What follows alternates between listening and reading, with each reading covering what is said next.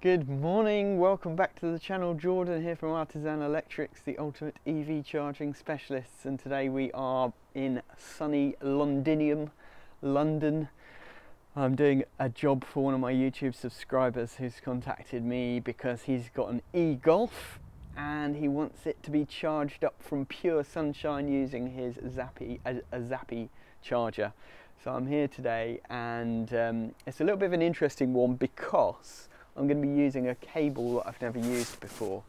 It's a special cable called the EV Ultra cable, which has a data cable and a power cable in one. It's like an armoured cable with both data and power in one, and that enables us to connect the CTs hardwired using this cable without having to run a separate data cable.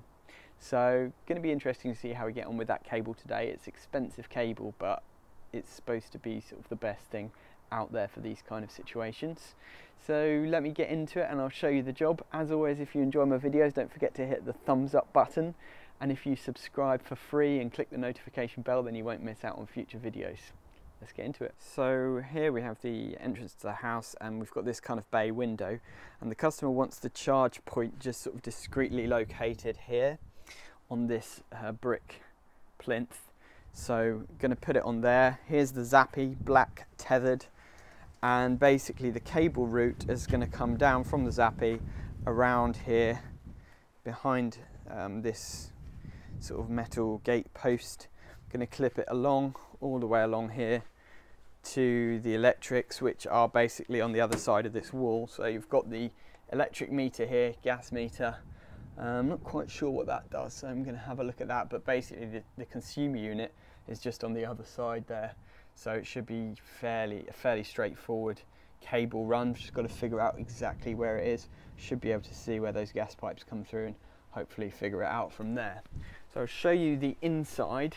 So in here we have the existing consumer unit. It's a nice metal consumer unit already, and interestingly it's got a main switch and lots of RCBOs.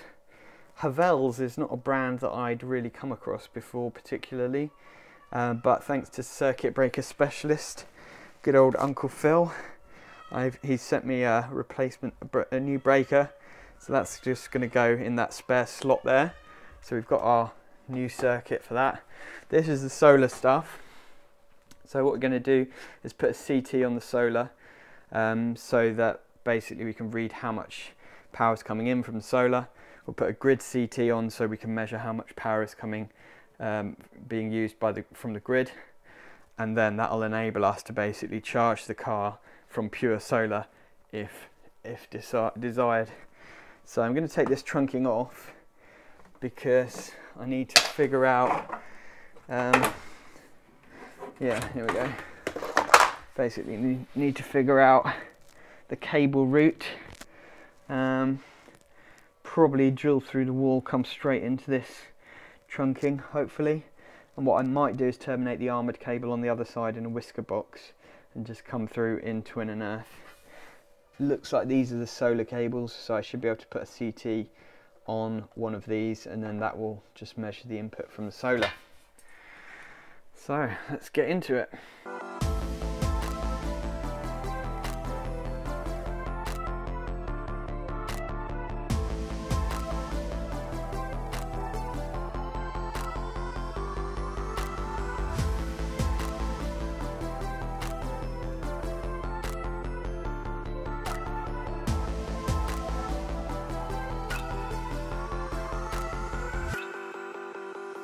Right, so let me show you this EV Ultra cable, because it's pretty special stuff, and this is the first time that I've worked with it, so I'm quite excited to see what it looks like inside. So it's basically steel wire armoured, as we would normally have for these kind of situations, but what's inside is a little bit extra special.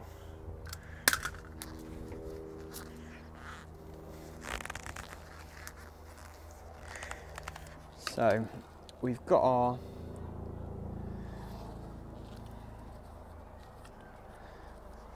our power as normal, 6mm, but then in here we've got a data cable as well, which is like a twisted pair,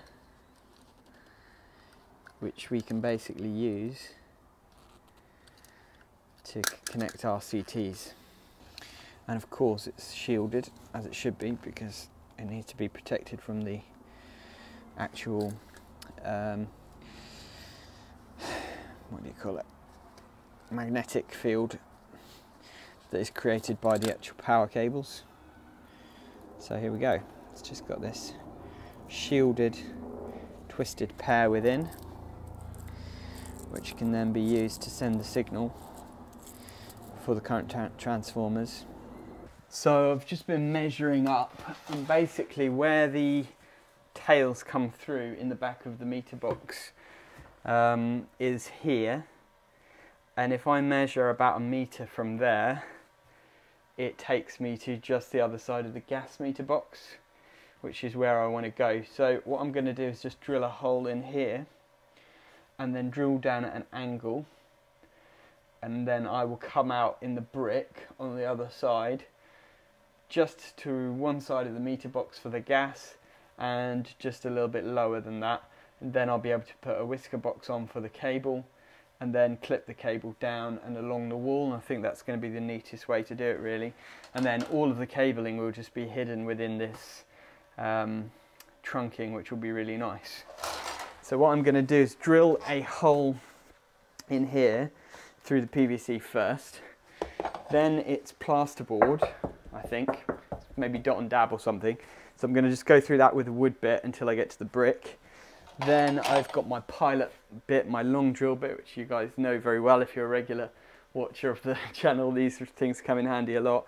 I'm going to use that to drill through the brick at an angle, and I'm going to try and do it without hammer so that I can come out without popping out the brick on the other side. Then once I'm out with my pilot hole, then I'll go through again with a larger drill that I can bring the 6mm cable straight through. I think what I'll do is just terminate the cable, gland it on the other side, but leave the length long enough to pull through all the way into here. And the little 2-core cable for the CT, the reason that is important is that has to connect to the grid CT, which is in the meter tails for the whole installation, which are actually in this trunking. So hopefully I can clip the grid CT on to this trunking here, just within that. That will be then hardwired into the Zappi, which means that we can put a grid limit on of up to 100 amps because it's a 100 amp main fuse. If we use the Harvey, then it's only good up to 60 amps really in terms of accuracy for the load limiting function.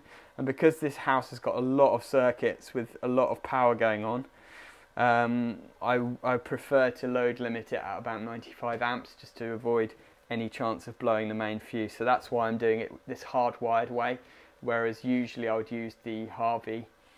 But I just want to make sure that we've got the load limiting properly set up here in this particular situation. So I'm going to get drilling.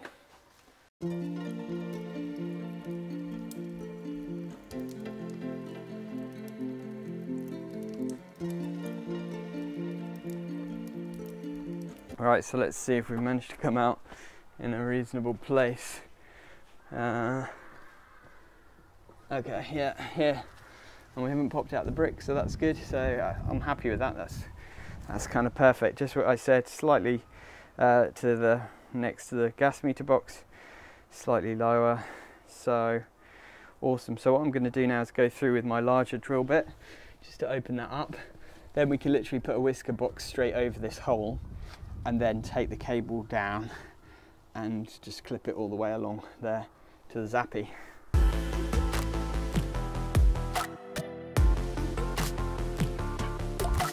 So what I decided to do here on this corner is, rather than trying to drill behind this and go round at a tight angle and have to chip out some of the bricks because this cable is quite stiff, I decided to drill through here at an angle.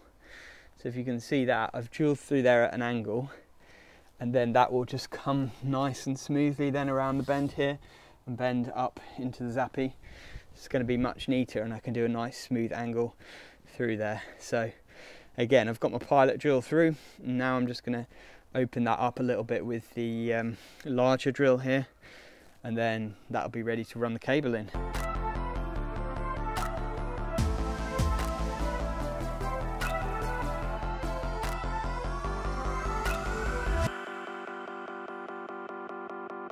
Right, so the cables come through there really nicely, so that's going to be really nice and neat. And basically now all I need to do is do a loop up like that into the zappy and terminate it into the zappy. Now in terms of glands, we can use exactly the same glands on this as we normally would for normal simple armoured cable, shall we say. So I'm just going to be using a CW20 gland pack. It's an outdoor armoured gland pack. Finding my knife. So what we do is we put the shroud over the armoured, just measure it to the right size and then cut it. And it should be fairly tight around the armoured cable so that it doesn't allow water to creep in, basically. That's the whole idea of this shroud. And it also just neatens it up. So cut it slightly smaller than the armoured and then just usually twist it on this way just to open it up a little bit, stretch it up a little bit, and then twist it on that way. There we go. And then this will just fit over there, just about the right size, and then we can start stripping this back.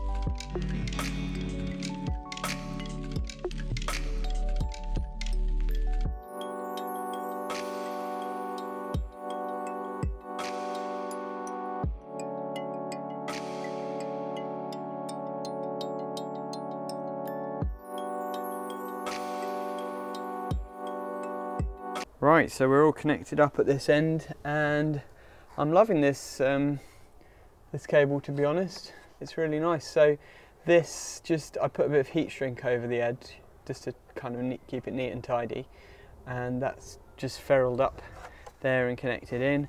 I've used one of these earthing nuts just so that I can earth the sheath at this side, because it's easier to do it at this side than doing it at the whisker box end. One cleat there, and now what I'm going to do is just clip this along all the way along here using the Linian super clips, and then whisker box on that end, and we'll be into the house.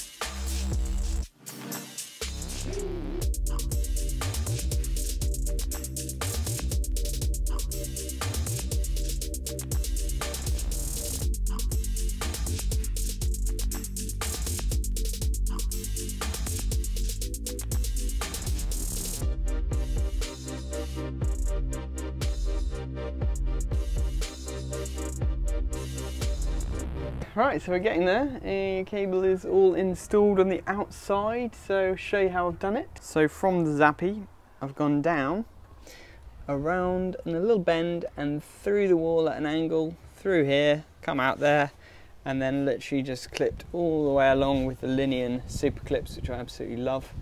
They are so neat and discreet. And then into this box, and basically the inner sheath I've continued through the hole, and it comes out the other side in the trunking.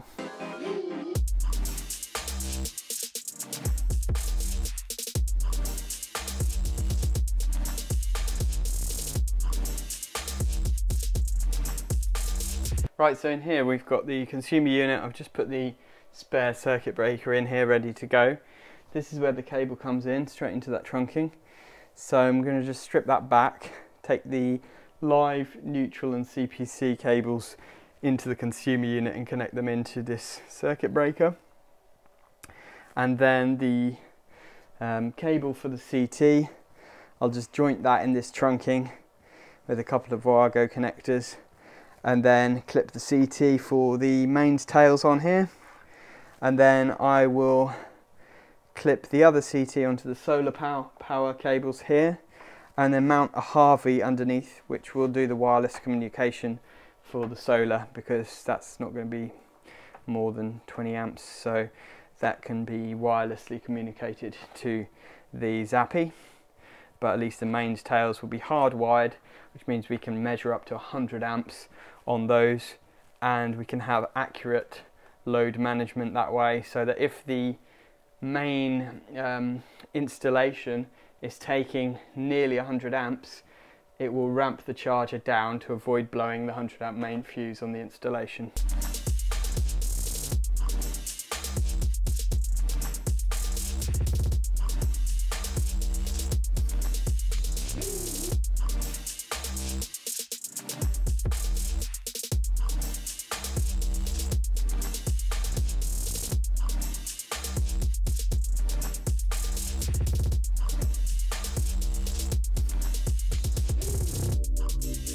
So we are just about done. The Zappi is on and working and tested, and as you can see, there's a little bit of solar just trickling in, 0.1 kilowatts, another 0.1 coming from the grid. The house is using about 0.3 kilowatts.